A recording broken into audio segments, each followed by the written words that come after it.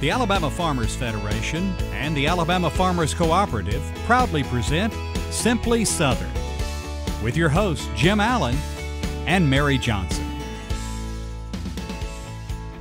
Hello and thanks for joining us today for Simply Southern. I'm Jim Allen. And I'm Mary Johnson. Coming up, new and improved are words we hear a lot in commercials. But a man you might recognize says he's developed a new breed of cattle that grows better in our southern climate. I did a lot of research over about 4 years, and we wanted a maternal cow for the South that was slick-haired, red, adapted to our heat and humidity would be the first requirement. We'll take you to a North Alabama farm to meet a woman who's combined her love of agriculture with her love of art. For my husband, it's farming. When he doesn't farm, he's not pleasant to be around. And so when I haven't painted in a while, it's the same thing for me. Plus, Sidney Phelps of Bonnie Plants has a basket full of herbs from the garden that he'll use to make a Greek marinade. But to get us started today, we'll visit an Opelika business that's found a way to capture the spirit of state pride in, well, spirits. We're continually searching for, ingredients that we can actually source from Alabama. And over a period of time, we'll get there. What we eat, what we wear. It all starts somewhere. And if it's good, it usually starts with a farmer. And that somewhere is right here in Alabama. In a field, in a barn, on a tractor. Right now, there's a farmer starting something good for all of us. And it all starts right here in Alabama. There's no such thing as downtime when you own a farm. This is your land. You tend it and try to get the most from it, no matter the weather or time of day. It's been that way for generations. And for generations, your local quality co-op store has been there for you, with a full range of agriculture supplies and services, from feed to fertilizer, seed to grain storage, and the right hardware for any application.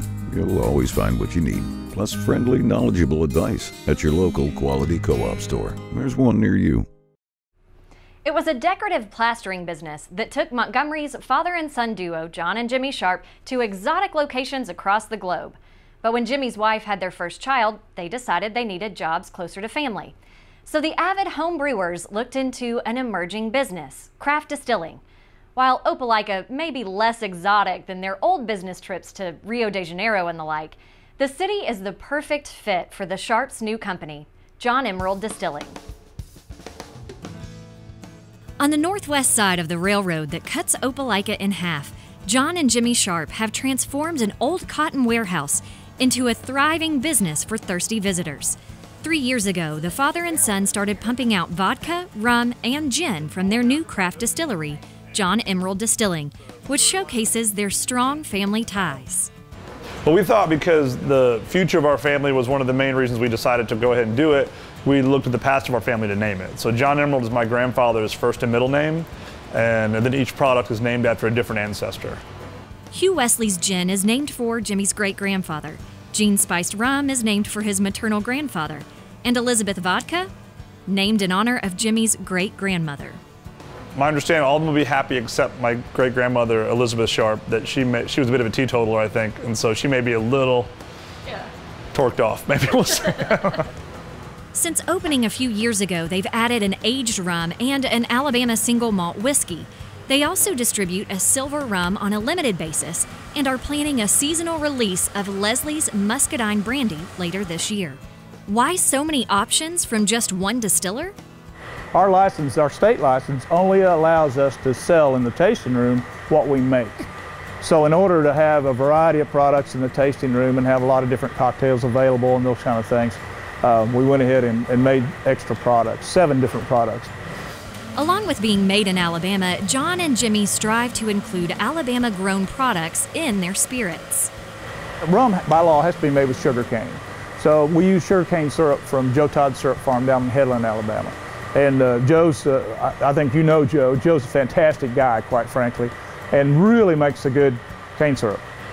They forage for Alabama juniper berries to use in their gin, and they're working with North Alabama farmers to find a barley variety that can grow in the state's heat and humidity while still producing a superior tasting whiskey. They're already running malting tests on a batch of Alabama-grown barley.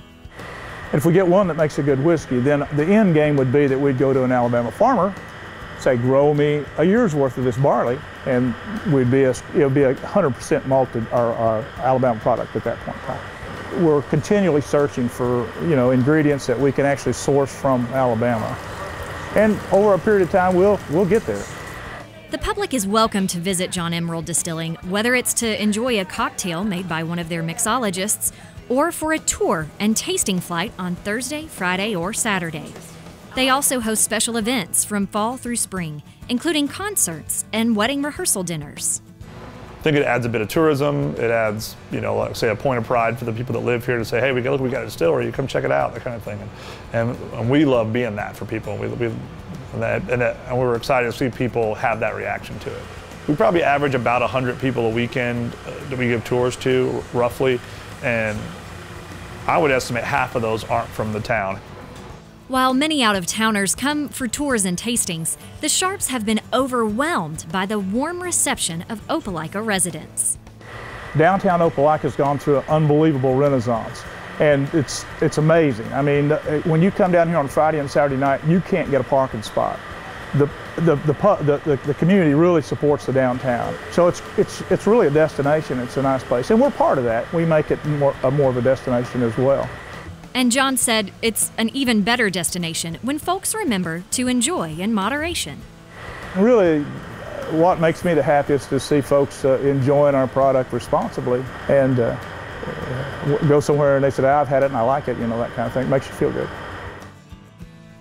To learn how to really make all of the spirits that they have at John Emerald Distilling, the Sharps got to go to school. So they had a vodka school, a rum school, and a whiskey school that they attended. Wow, if I'd gone to those classes, I would have stayed awake. And you might have even been the head of the class in those schools. I could have. Coming up next, agriculture feeds and clothes the world, but it can also inspire the imagination. We're going from farm to canvas when Simply Southern continues.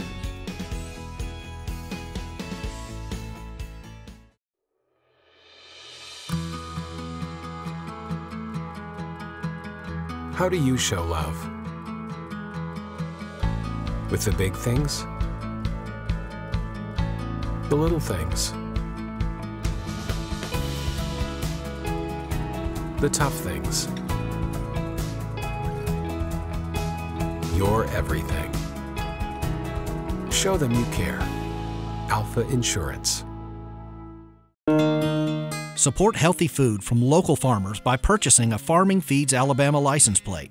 The tag funds education and promotion efforts, including Ag in the Classroom, agricultural scholarships, and youth programs. Get your Ag tag today. Alabama soybean farmers help fuel the state's economy. Soybeans are used to make clean, renewable biodiesel and are a key ingredient in feed for poultry, catfish, and livestock. Soybeans are used in dozens of products we use every day. But best of all, soybean farmers generate $258 million and more than 4,000 jobs for Alabama's economy, all while helping conserve our natural resources. Explore the power of soy. Farmers from across the state commonly share how privileged they are to see the beauty of God's creation growing in their fields and pastures every day. Throughout history, these same images have inspired the art world as well. Classic painters like Van Gogh and Edward Hopper are examples of countless painters around the world who have captured the beauty of agriculture in their works. As Samantha Carpenter found out from a North Alabama woman, when you live on a farm, inspiration is always just outside your door. The North Alabama town of Elkmont, like many of our state's small communities, is tucked away amongst thousands of acres of farmland, and they're proud of it. It's often said that farming isn't a job, it's a way of life. And for local artist Heather Maples, that way of life is where she finds her inspiration. Agriculture is universal and we all need it. And so I think artists specifically can appreciate beauty in all different aspects. And so when they see farm animals or they see a beautiful sunset over a field, they get that and they want to translate into something that other people can appreciate on the same level that they do. Agriculture comes to life off Heather's paintbrush for good reason. It's not just her art, it's her life. My dad has a small calf replacement operation, so I kind of got to watch him, you know, work the cattle and things like that. And then, of course, I married Ben, so then I upgraded into a larger cattle operation. I run my studio out of my house. Pretty much, I just wanted to focus on rural scenes, things that have influenced my life, just watching Ben work the cattle every day and things like that. Heather's Black Cow Art Studio takes its name from her husband's family cattle operation, and you'll find a colorful cast of barnyard residents amongst the variety of work she does. I like to paint headshots of livestock, so whether it's, you know, cattle or horses or goats, you name it. Sometimes I just like to do that because it's a release for me. I don't have to think about it. I just get to paint. About 90% of my work is all custom, usually just because it's easier for me to paint something that I already know somebody wants than it is for me to come up with something and hope they want to buy it. So a lot of my work is custom, and people just contact me with typically pet portraits. Splitting time between helping around the farm, raising 2 small daughters, and catching up on custom orders with her studio, finding time to paint for herself is often limited. But when her muse is practically her own backyard, new ideas are always ready and waiting. You see a calf with a cow, and it's just the feeling it provokes. It's motherhood, and it's nature, and it's beautiful. And so just normal everyday scenes like that are ones that really kind of catch my eye and want to get me back to the canvas. There's been one scene that I keep seeing, and I love because it's unique and I haven't noticed it before, but there's these white birds that typically I've seen in Florida, and they're out here with the cows, and so they land on them, they pick the bugs off of them, and they just like to flock and fly around the cattle. And it's so pretty just seeing the black cattle against these stark white birds. As a business or just a quiet personal retreat, painting has been as important to Heather's life as the farming world she's grown up in. Being able to combine the two is not only personally fulfilling, it's something that she gets to share with the world whenever she puts that framed canvas on the wall. I don't have an option. I have to paint. I have to get it out. If I don't do it, then I start to kind of shrivel up and go away. For my husband, it's farming. When he doesn't farm, he's not pleasant to be around. And so when I haven't painted in a while, it's the same thing for me. It's just something that God's put in me, and I just got to do it. And I don't question that. I just know that I like the feeling that it gives me. When I go out and I'm in nature and I'm around the animals and I get to see my family work the land, like I said, just lights that fire, and it gives me the inspiration to try to give back and share the gift that he's given me with other people. I appreciate his glory and how beautiful things are, and then I can share that with other people. Heather does sell some of her work through a few art retailers in North Alabama, but the easiest way to see her work is on her Facebook page. Look her up at Black Cow Art Studios. And you'll find a lot of great pieces on there. She's also very active in the Young Farmers for the state of Alabama, part of the couple that won the Excellence in Ag Award last year. She's a busy lady. Yes, I don't know how they have enough time to do what they do up there. Now, when Simply Southern continues, they say if you build a better mousetrap, the world will beat a path to your door. But what if you develop a better breed of cattle? We'll find out right after this break.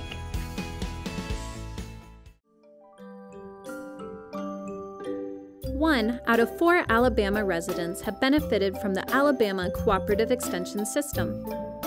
Last year, Master Gardener Managed Gardens donated $150,000 worth of fruits and vegetables to food banks, and over 25,000 young people developed math, science, technology, and engineering skills through 4-H. Now what we want to know is, how can we help you?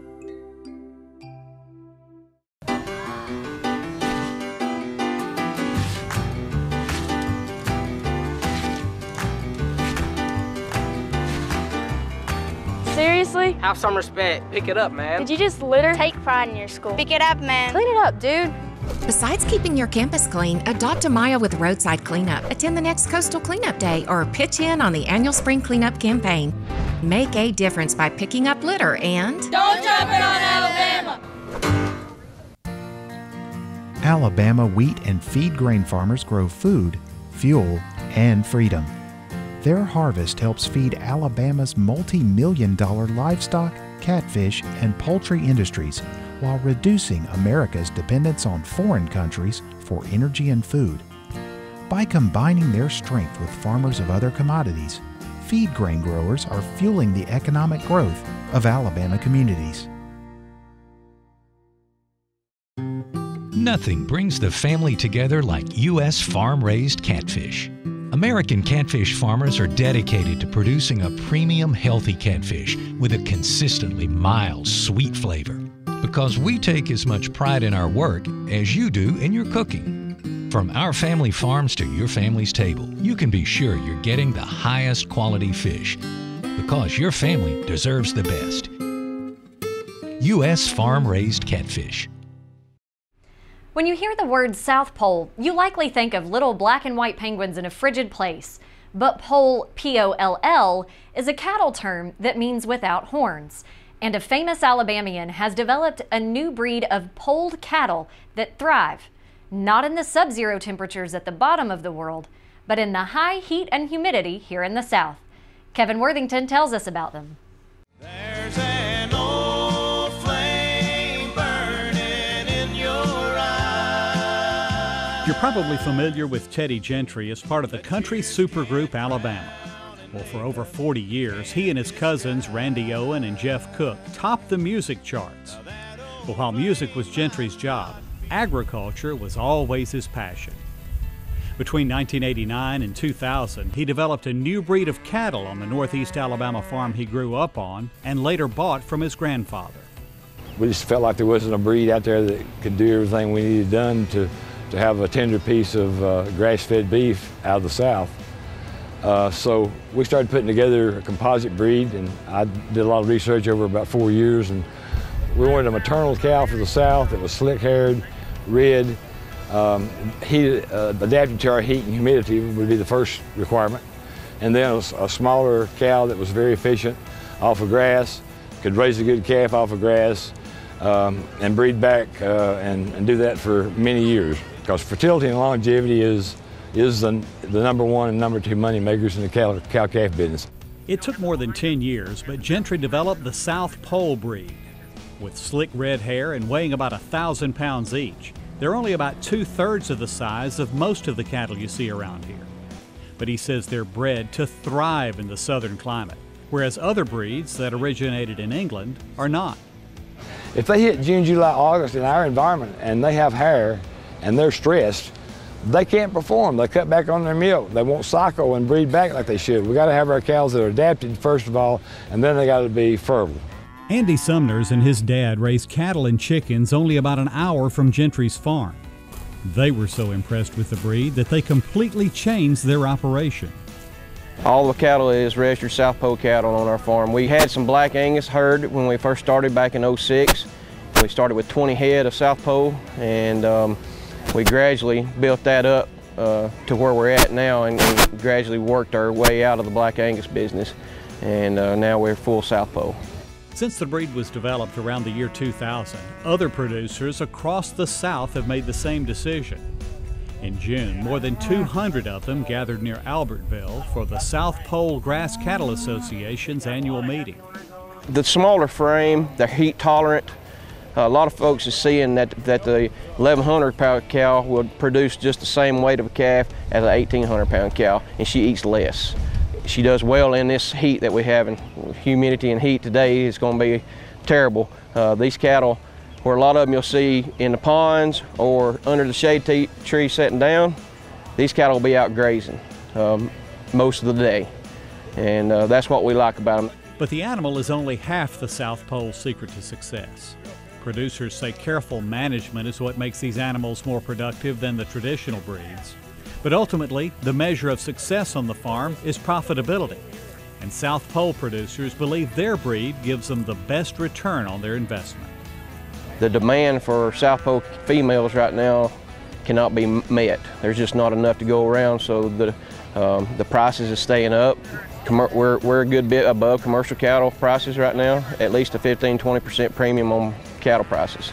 It's a money-making opportunity for people that are wanting to make a living.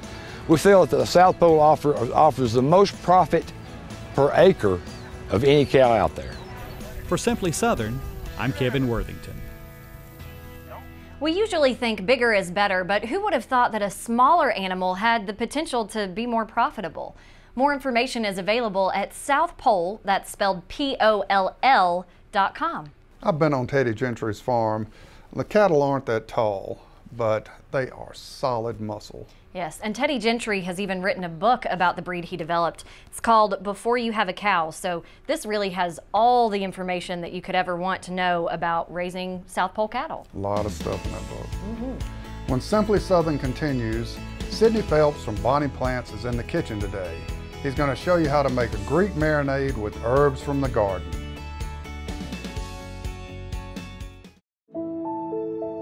What sustains us? Food?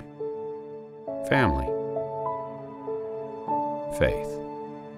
Alabama farmers live those things every day. They conserve our resources, clothe our families, and fill our tables.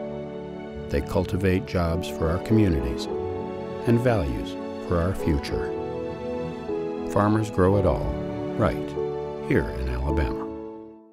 There's nothing quite like sitting down to a home-cooked meal with fresh vegetables from the garden. With Bonnie Plants from your local quality co-op store, you can enjoy the freshest vegetables right from your own backyard. And no matter if you're a raised bed gardener, a rose gardener, or if you farm hundreds of acres, your quality co-op store has exactly what you need to get the most out of your plants. You'll always find what you need, plus friendly, knowledgeable advice at your local quality co-op store. There's one near you. For more Simply Southern, be sure to follow us on social media. And while you're online, visit our website, simplysouthern.tv.net. Simply Southern will continue in a moment. FFA makes a positive difference in the lives of students by developing their potential for premier leadership, personal growth, and career success through agricultural education. We're strengthening American agriculture and providing our members with the skills needed to build healthy local communities, a strong nation, and a sustainable world. We are the next generation of agriculture. It's our turn now. Let's show the world what we can achieve together. We are FFA. We believe a plant should be more than a plant. This one is. It's all you need for your garden to succeed because it's a Bonnie plant. It represents hundreds of varieties of Bonnie's quality veggies and herbs. But more, it's from generations of Bonnie people who are passionate about sharing their love of gardening with you. Look for this little Bonnie plant and a whole family of plants like it in your garden center. Bonnie Plants, so you'll know how to grow. Hey folks, Sidney Phelps here with Bonnie Plants. Today we're in the kitchen and we're going to work on a Mediterranean style marinade. So this is something that's very popular in Greek, Italian dishes, and what we basically got today is we have fresh harvested Greek oregano out of the garden. We've got some lemon thyme to add an extra little bit of flavor. We've got a quarter cup of extra virgin olive oil, a little bit of diced red onion, about 7 or 8 cloves of garlic. In Mediterranean food, garlic is probably one of the more prominent flavors that you get. It's very bold, it's very, it seeps in when it comes to marinades very heavily. And then we've also got some lemons, a couple of cloves of garlic here, just showing you what you're working with when you get it. You want to buy fresh garlic, that's the key when you're working with this. But we'll start off with our oregano. So we've pulled this oregano up out of our garden, out of containers that I've got outside here. And the best way to do this is just to strip it. So we want to go the opposite way, just take your thumb and pull it. So that's going to get all the leaves and everything off. You don't want the stalks. So we're going to break all these leaves right off. Get us a nice little pile here. We're going to do the same thing with the lemon thyme. The lemon thyme basically just adds more of a citrus flavor. We're already going to have orange juice and lemon juice in there, but the thyme, having that herb feature in there, just makes it a little bit better. So get these out of the way. We're going to get all these pushed together. So we're basically working to have about a little bit of about a half cup to a full cup of leaves. So same thing with lemon thymes. These are going to be a little bit tighter. Get those pulled off, mix them in with the oregano, and we're going to do a coarse chop on it. So basically when we're dealing with a coarse chop, we want to just get them, they're going to go into the food processor, but we're going to take our blade and just get a good coarse chop across the oregano. Get everything kind of mixed in there together. And when you're working with food processors or blenders, you always want to start off with your dry ingredients first. So I've got a small food processor here, and we're going to start by getting our dry ingredients. So our herbs go in the bottom. That's going to allow them to get around the blades a little bit better. Like I said, we're going to add the 1/4 cup of extra virgin olive oil, a little bit of diced onion. We're going to throw in the cloves of garlic and just kind of put them around. And then our orange juice. I've got a cup of fresh orange juice. It's got some pulp in it, so that's going to add even more flavor, and that's going to give us something to work around with the herbs. So I've got 1 lemon here. I'm going to cut in half. Just going to take a fork, get all the lemon juice in there. So juice of a lemon, the pulp is fine, and get that in there. Then we're going to start this up. When you get the marinade, you want it to work down really well, and you're going to basically put it up. You can freeze this, keep it overnight, but we want to run it to a very nice viscosity, so we're going to do this.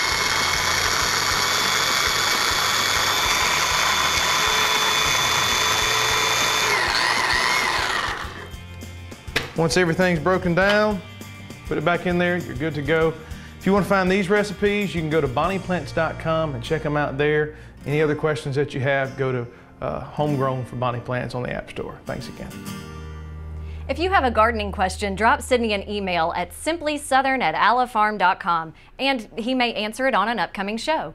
You can also go to their website for gardening tips, recipes, and much more.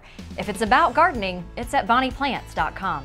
We're out of time for today, folks. Thanks for watching. Next week on Simply Southern, we're going to a festival in South Alabama that celebrates one of the greatest musicians, not only in Alabama, but the world.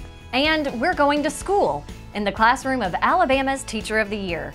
But before we go, here are links to some of the stories we featured today. I'm Mary Johnson. And I'm Jim Allen. We'll see you again here next week.